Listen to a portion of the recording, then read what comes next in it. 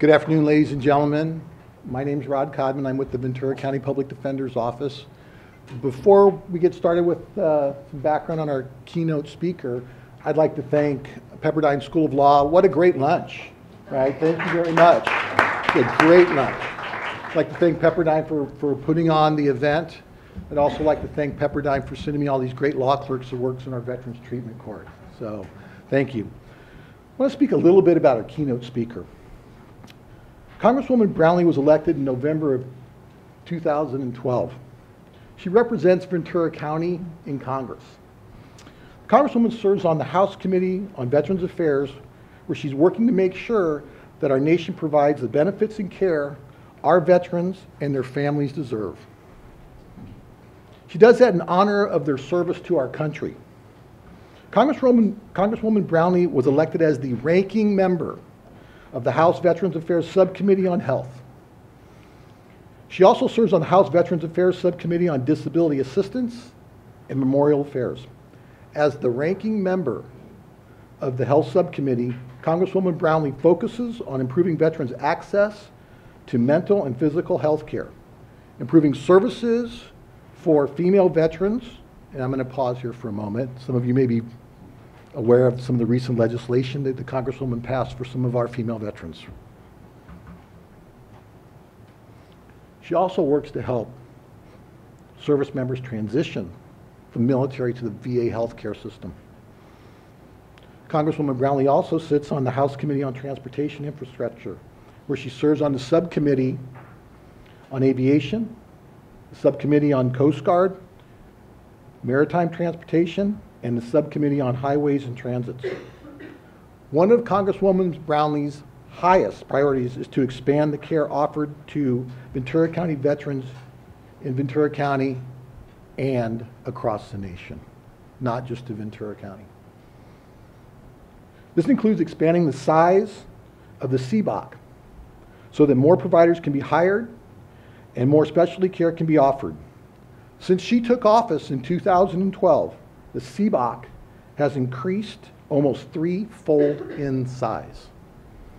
In February, at her urging, the House Veterans Affairs Committee passed a bill that would authorize a standalone VA-run 40,000 square foot community clinic in Ventura County.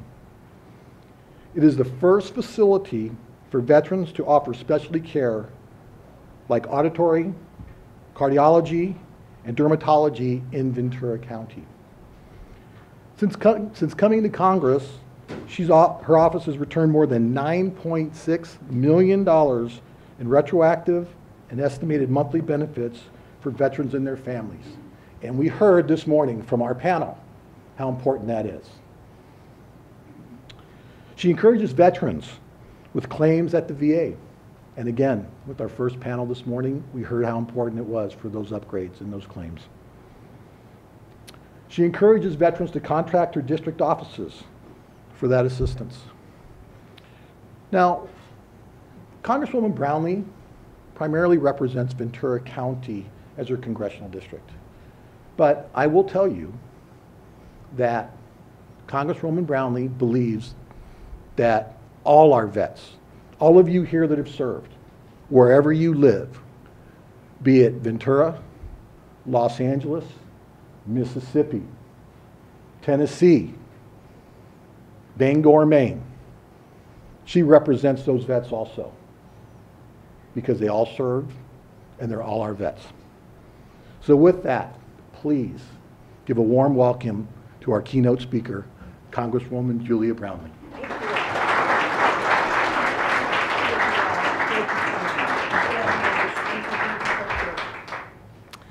Well, good afternoon, and it's really a delight to be here with you all. And I thank Pepperdine University for hosting this very important conference. And thank you, Rod, for a very kind introduction. Thank you, Jeff, and your team, all of you, for putting this together. I really am very, very honored to be here. And I think we're probably in one of the most beautiful settings in the country, quite frankly. But Ventura County is a pretty special place. And when I'm back in Washington, D.C., I always say I live in one of the most beautiful areas in all of California. But it is a beautiful district also for other reasons. And one is it is a county that is home of Naval Base Ventura County. We have a lot of military men and women who live in our district, and we are also the home of 50,000 veterans in Ventura County. And I was raised in a military family. My father was a proud Marine. My brother flew P3s for the Navy. My two uncles served in the Army and the Coast Guard. And many of their friends served in the military. So I thought I knew something about the experience of those who have served our country and their families. And when I was elected in 2012, I immediately put my hat in to be on the committee that serves our veterans in Washington. And I knew I could not only honor the many, many veterans in my district, but I could honor all of the veterans throughout our country and really represent my own family and their service to our country. And I was very pleased to not only be selected to serve on the committee, but then to be elected, as was mentioned, as the ranking member on the subcommittee for health. The subcommittee has jurisdiction over all health care programs, both physical and mental, provided by the VA. And as many of you know, the VA health care system is the largest integrated health care system in the country. Of the nation's 21 million veterans, almost 9 million are enrolled in VA health care. The VA's budget is over $175 billion a year, and it employs over 340,000 people. Many of them are veterans themselves. As I said before, I thought growing up around so many veterans that I knew quite a bit about their challenges. But it wasn't until I joined the VA committee in Congress that I truly began to understand the enormous challenge our country faces, keeping good on its promise to provide veterans with the care, the benefits, and the support that they need to transition successfully back into civilian life. Of course, after multiple tours in Afghanistan and Iraq, and with important advancements and innovations in medicine, more veterans are coming home who have not in past wars, and that's really the good news, and it's a blessing. But it's also been a challenge for the veterans and for the VA's healthcare system. The other more emerging health challenge is, not surprisingly, mental health.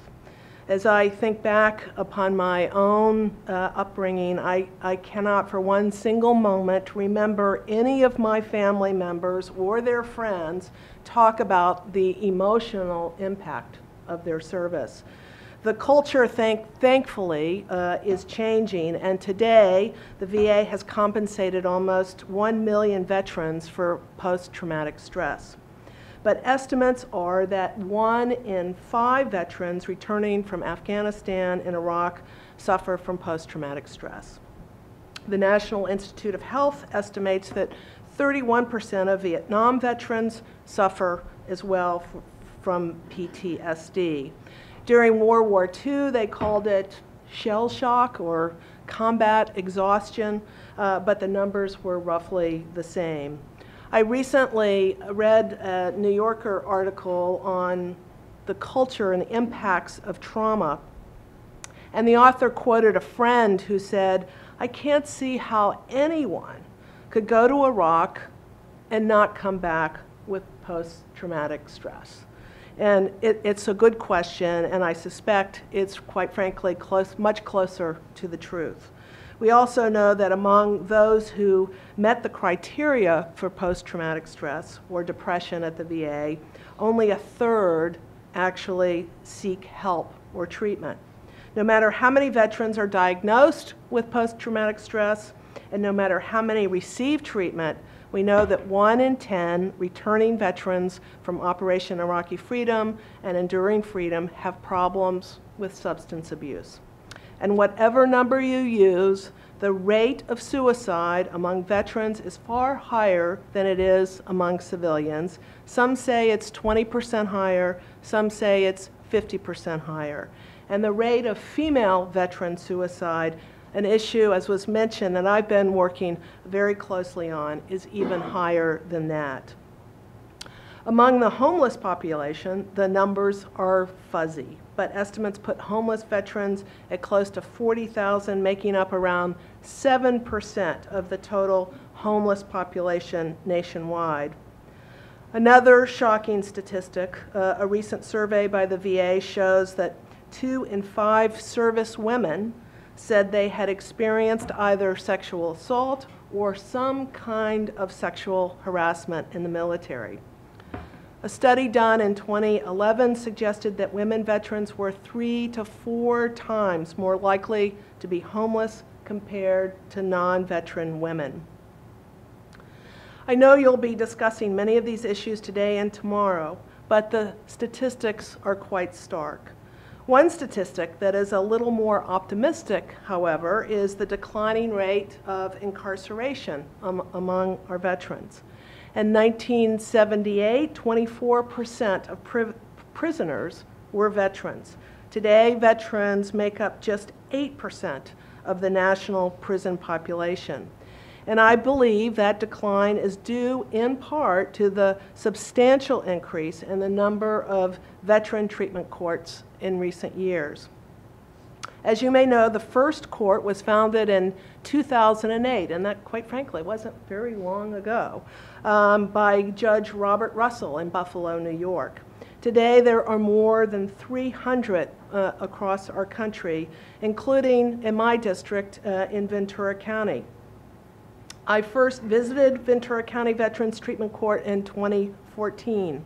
The court was formed in 2010 through the leadership and efforts of Judge Colleen Toy White and with the buy-in of many local veteran advocates, the VA, the District Attorney's Office, and the Ventura County Public Defender's Office.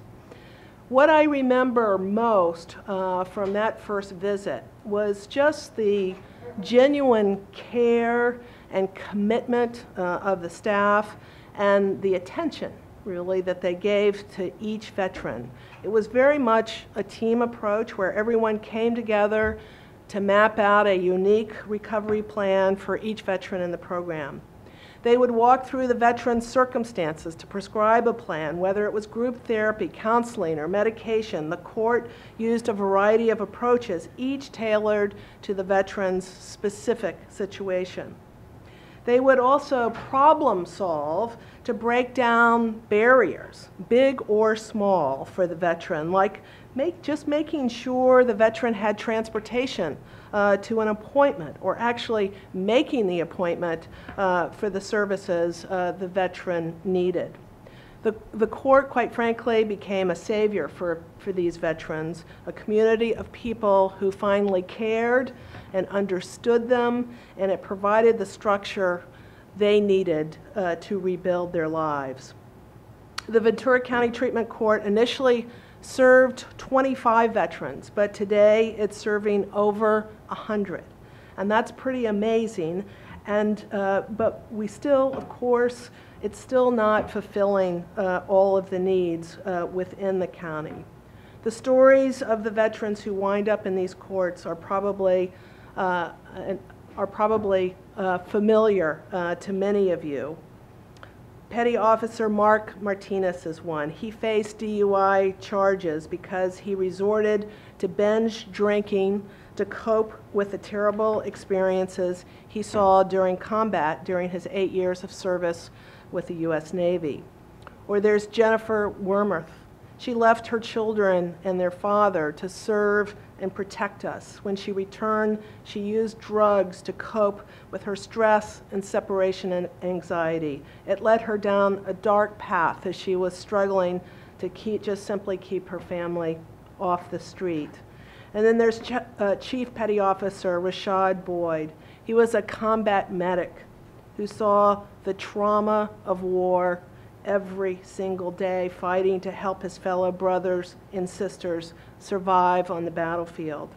He had nightmares and used alcohol and drugs to deal with his depression that caused him to alienate his wife and almost take his own life. Mark, Jennifer, and Rashad, they are the faces of the many veterans who are struggling to make sense of life after war.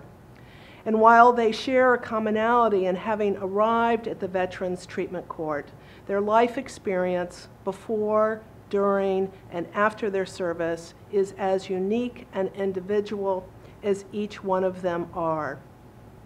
These veterans come to the court looking for a second chance, and oftentimes it may be their last chance. It's not uncommon that veterans come in with deep-seated mental health challenges that have plagued them for years without having received the care they need to address these challenges. These underlying issues lead to a cycle of destructive behavior that ultimately brings our veterans before the courts. And the courts work for a number of reasons. But in my experience with the Ventura County Treatment Court, the three main drivers for success are as follows. First, the veteran is committed to turning things around. Anyone who went through the program will tell you that they are grateful for the treatment court program, but no one will tell you that it was easy. Second, the staff at the court are so very committed to the cause. In fact, many do this work on top of their day jobs. They volunteer their time on lunch breaks and evenings, weekends, and sandwiched between busy work schedules and responsibilities of life. And finally, our court works because we have an extended community of organizations and individuals to provide the support system necessary not only to make it through the program, but to be there for the veteran long after the program is completed. Ventura County has over 120 organizations dedicated to helping veterans succeed in civilian life. We call it our military collaborative that brings these organizations together under one roof to coordinate their efforts and to initiate active dialogue with the VA. We also have tremendous buy-in from our district attorney, our county sheriff, our public defender, and our legislators. I'm pleased to say that over 300 veteran treatment courts around the country are currently working with over 13,000 veterans. That's a 40% increase since 2008. And that's great, and we must recognize that progress, but it is still not enough. Funding for the courts is currently inadequate, and it comes from many sources, including local, state, and federal funding. While I've worked to increase federal funding for veteran treatment courts, and many of my colleagues in Congress as well, by more than 20% each year, it's still just a paltry $6 million for the entire nation. We absolutely need to do more. And we spend billions and billions of dollars preparing our men and women for the battlefield, but we hardly think about the cost of their successful transition back into civilian life, and I believe that paradigm really needs to change substantially. And while we know that 60% to 80% of justice-involved veterans had a substance use disorder prior to their incarceration, we know that 25 to 40% were suffering from a mental health disorder, and 23% were homeless at some point in the year preceding court. We still don't have enough data on the outcomes across the country of our courts. If these courts, I believe, are to succeed and to grow, we are going to need more of that data. We also need to share best practices to create more opportunities for partnerships and to create more comprehensive programs and interconnected networks of resources and services like we have in the county under the Military Collaborative. That's why I believe this conference is so critically important. By forming a community of professionals, we take the most important first step in creating a stronger, more collaborative approach to justice for our veterans. Whether it is the judge or legal staff that manage the case, the service providers and VA professionals who offer treatment, or the veteran peers and mentors who stand side by side with the veteran through the whole journey, we need a fully integrated and multifaceted approach to truly address the problems affecting some of our veterans caught in the justice system. We can accomplish both of these goals with more involvement by dedicated professionals like yourselves and more conferences like this one. And we must continue to spread the word to our communities, to our justice system, and to our elected officials. In fact, whenever someone asks me how I could possibly bear the dysfunction of Congress, and I'm letting you know right now, there is a little bit of that back in Washington, I will always tell them about the stories of the lives we are able to impact through casework, especially veteran casework, and through programs like the Veterans Court. Those stories include that of Petty Officer Mark Martinez, who received the help he needed through a Veterans Treatment Court to overcome his drinking problem and post-traumatic stress. He is currently pursuing a bachelor's degree in political science right here at Pepperdine University. And Jennifer Wormuth, who was able to rebuild her life and now works as a peer support specialist at the VA. And Chief Petty Officer Rashad Boyd, who has been able to address his mental health issues and substance abuse and plans to become a drug and alcohol counselor for other veterans. So on behalf of Mark, Jennifer, and Rashad, and the over 13,000 veterans currently participating in veteran treatment courts around the country, thank you for being here today and for the work that you do. Building communities of collaboration is essential to making sure that our veterans receive every opportunity to succeed. And so I want to, again, thank Pepperdine for hosting this important conference. Thank you, Jeff. Thank you, Rod, for putting this together, and for all of you being here. If there's anything I can do, it comes out of your discussions over the next 2 days, please call our office and talk to me, because there might be important ideas and potential legislation that could come out of this caucus. I just thank you all very, very much, and our military men and women who have served our country so very, very bravely, and to all of the veterans who are here, thank you from the bottom of my heart for your service. But I know they deserve better and we can do better. So thank you very much.